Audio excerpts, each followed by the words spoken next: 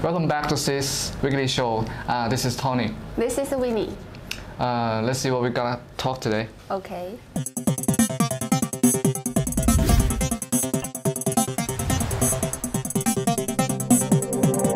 Today we have two growth shield here. One is for particle mesh and one is for Wio Lite.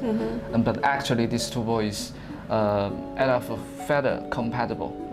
So we can use AdaFruit board or Wio Lite board here. Okay. It is very useful to using a growth sensor. Then what is the difference for this two? Actually, this growth shield for Wio Lite, it has a little battery management chip on it, so you can connect the battery. Yeah. What's next? Yeah, Recomputer case. Yeah, so we all know that our new version is our new version, the Recomputer case, and we only have one color is blue, and it's only compatible for our ODYSSEY X86. But we are working on a new version. It's the silver with the actual color, the silver one, and previously it's only compatible for ODYSSEY X86, but in the future, it's compatible for Jetson Nano, for BeagleBone and Raspberry Pi. We will, together with the case, we will have different side panels. It's different. You can choose the shootable side panels and the standard of stickers. Yeah, yes, and use it together with the case. Yeah. Oh, and it's coming next month, right? Yeah, next month. Yes. Okay. So you can looking forward it. And today we got a cool stuff here. We call it Jetson Nano Cluster. And by using this board, also compatible with Recomputer case. Yes. By using this board, we can insert 4 Jetson Nano core at the same time, like this. Like we can plug it out and insert this core module on it.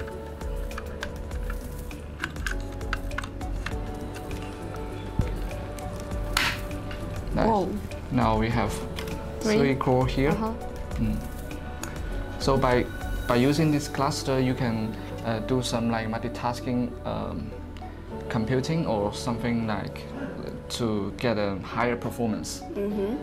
And speaking of NVIDIA, there are many different versions, like not just the NVIDIA Jetson Nano B01 and also like a TX2, and also this one, the NVIDIA NX, yeah, right? Xavier NX. Yes, and as I know, the performance for NX is much higher than Jetson Nano, yeah. right?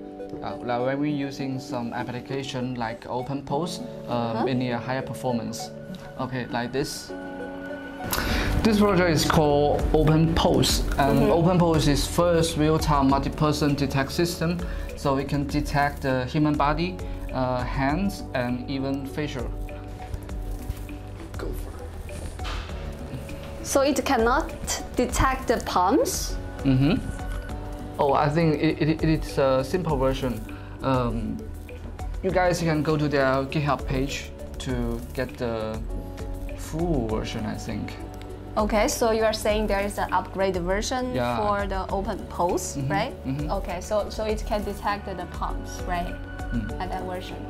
Nice. Oh, so it can detect the real person. What about drawings? If I draw something, it can detect also?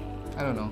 Let's have a try. Okay, let me draw you something. So no matter how horrible I draw, it can detect. Let's try.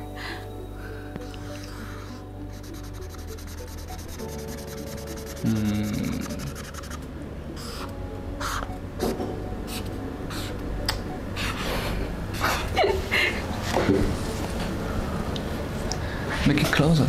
Okay. Now it's not working. Oh, fell. Okay, so maybe because I draw it's too simple. So how about this? Let's all be serious and let's have a competition, and each of us or both of us draw something, and to see which one can be detected. Okay. Okay.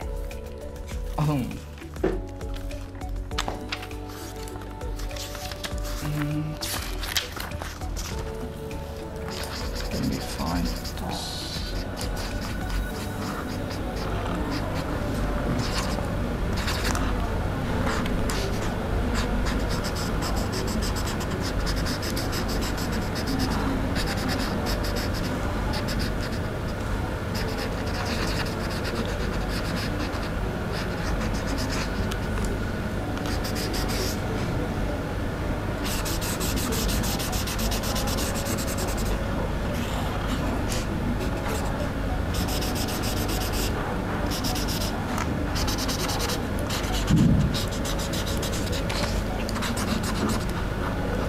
I'm done.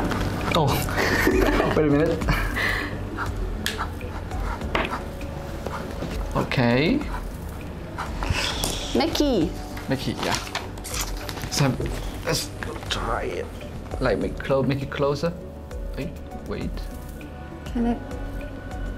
Oh. So it's not working. It's not working. It has to be a person or something. Let me try this one. Oh, it works. It works. So I won. Yeah. That's so interesting. We can, yeah, this project can be used on some like interactive project. Interactive media project, I think. Yeah, that's so wonderful. So if anyone, so we can get all the information at their GitHub. Yeah. Okay, nice. That's all for today. Okay, so if you like our video, please give us a like, and thank you for watching. See you next week. See you.